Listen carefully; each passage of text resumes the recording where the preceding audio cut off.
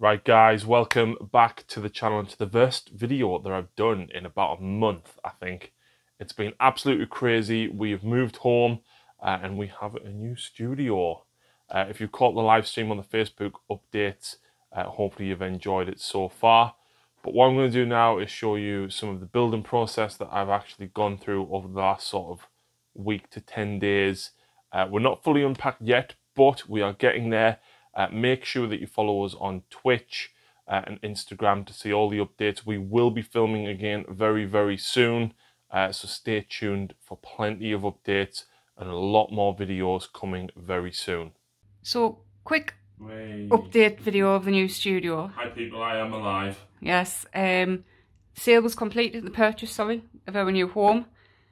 So we've spent the weekend and yesterday and today moving in. This is going to be the game room, as you can see.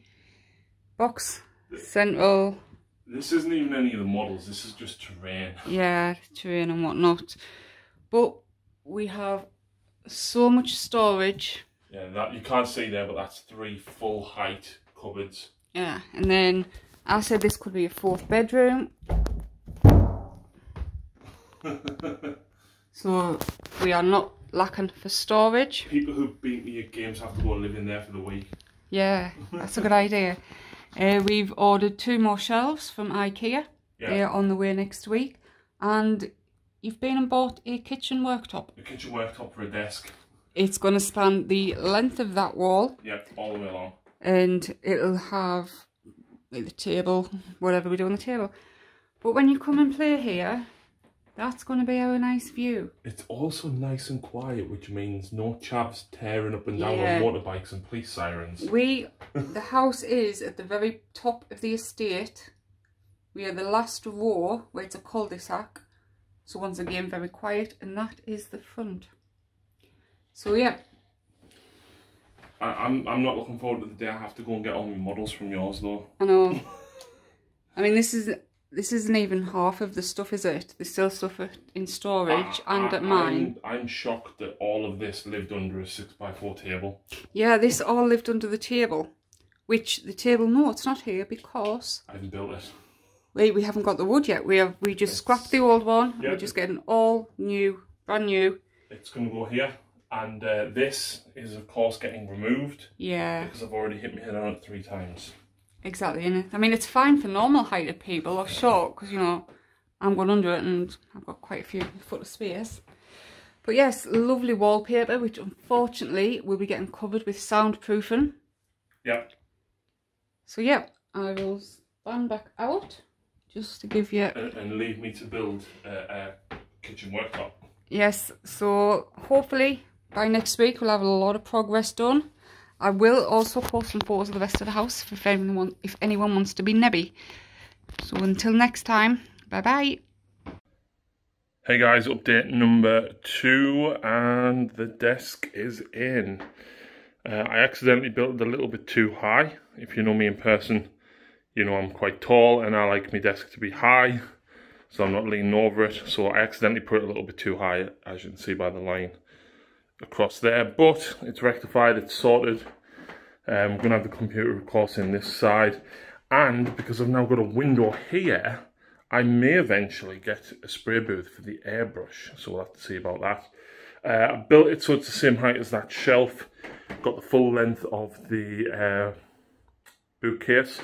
I did look in IKEA and see about trying to get the extra shelf on top, but because of the coving and stuff I won't actually have space for it. So I'm going to put some soundproofing along there, along the top, and I can still put models on the top. We've got another 2 bookcases coming for here, and the armies are going to get stored in there. I won't show you in there. All the boxes are kind of stacked up in there, the battle mats, and all of the terrain is actually boxed up in there, and it all fits, which is amazing. So yeah, this is update number 2. It's still going to be quite a squeeze though, because the table's going to have to go 4 foot along there, which doesn't leave much space from my chair to the desk, but it means that I've got everything literally there, so when I'm live streaming the computer is literally next to me, which is fine. I might extend it a little way past that door, but we'll have to see. But yeah, carpet means it's, you know, extra sound deadening, which is really good over wood flooring. But yeah, you can expect to have some sound deadening up on that wall, and as well as the back wall there as well. So it should hopefully be quite light and airy still, but the sound quality should be pretty good. I've got the light fitting up as well. I need to tidy that up. I need to put a rosary on there. But yeah, the light fitting is up because the gaming table's going here. I'm going to have the two photography lights directly above my desk so that they're shining straight down, and then I can rotate them slightly to basically shine at the game table. And my camera hates me today. So that is the progress so far. Yeah, next is to build the gaming table and set the computer up. Here we go then, guys. This is update number 3. We are getting there. As you can see, the monitors are up and running. I've got no internet. So fantastic. Great. That should be happening on Tuesday. But I've wired the computer up. It is up and running. Got the paint racks out ready. And funny story about this, right? So I got my second monitor out of storage and the LCD screen had cracked. Fantastic. So that was £100 down for another monitor. It's bigger than what I wanted. Yeah, it is bigger than what I wanted, but it is what it is. It means a lot of the time when me and Lucy sit in hobby, we watch Netflix and stuff like that. And she says these are too small, but it also means that when I do hook up my video games consoles, I'm going to hook them up with this TV, which means I've still got both screens available on my PC. The capture card is under there, so I'm going to sort all those out. I need a little shelving unit under there to put the consoles on. I haven't even been through them drawers, but I know all my paints are in them. We have light fittings up on the roof now, so I haven't put the bulbs out and the screens back in, but basically the idea is, and then I can rotate it like that to shine down at the game table, which is, I've literally just cut the wood, so that is going to be getting built next. So that'll be in the next update, but I love the long free space that we've got. Obviously I need to work out where all my paints and everything are because I genuinely don't know where they are. I'm probably going to have to get another like a mini shelf to go on there, just to put more paints and stuff in as well. So yeah, there we go. So hopefully by next week I should be able to game once again, get all my Warhammer unpacked, possibly do some painting. Like, it's been weeks. And whilst I do agree that I kind of needed the break, I'm hankering for some hobby, especially after today's reveals. So stay tuned. I'll probably post another update tomorrow because my plan for this afternoon is to build the rest of the gaming table. Right, here we go then, folks. This is studio update number 4, and as you can see, we've advanced a little bit. So got the whole setup there, got the new monitor on. That was a shame, but never mind. The lights are on the ceiling, so we can rotate them to shine on the gaming table. And of course, we've got the big light straight above, which I won't point the camera at. We're still waiting for the delivery on Tuesday for the other 2 of these white shelves. So there'll be 3 of them entirely filled with models. The 4th essentially will have codexes and some storage space for stuff that we're currently working on. So yeah, not too shabby. It is quite tight. Obviously you can see I've built the gaming table. It's reasonably tight. I mean, if I'm sat here at my desk, I've still got plenty of space. But when I'm gaming, essentially the chair has to be pushed away, or move it up here out of the way. But yes, here we go, the gaming table. It is absolutely solid. Like, that is going nowhere. And I'm quite proud of it, to be honest. You can see I've joined them all in the centre, going through there. There's 24 L-shaped metal brackets on it, and every joint has 2 2.5-inch screws in it. So it's going nowhere. It's also fastened to the wall as well. I've left just enough gap down there to get the backdrop board down. And of course we've got the lip. I've built it higher this time so that the dice don't roll off as easy. And I put the side one on. When I got the 6x4 board cut, I actually got some of the remnants cut of 1x4. So I can slide it in there so that I'm then playing on the correct width for a 40k Battlefield as it stands now. We use loft flooring to basically put the middle shelf in all the way along there.